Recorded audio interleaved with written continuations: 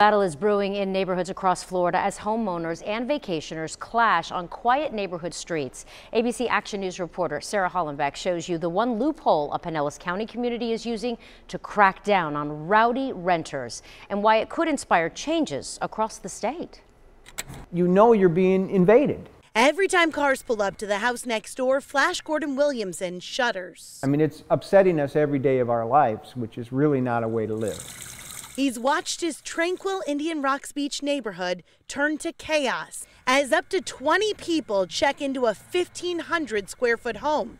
And while the vacationers party, he feels like a prisoner in his own home. We're being run out of our houses, and that's really frustrating. Now, Indian Rocks Beach leaders have a new plan. Florida law prohibits them from cracking down on short-term vacation rentals, but a loophole allows them to require every home posted on sites like Airbnb to get a business license. Then hold those homeowners accountable for trash, noise, and parking issues. Bill Thomas worries the new rules will punish responsible homeowners like himself. This is a great way for people to be able to manage and keep their homes. Thomas is retired and rents 2 bedrooms in his home as a way to make ends meet. Maybe 2% of the people are abusing it, but 98% are not.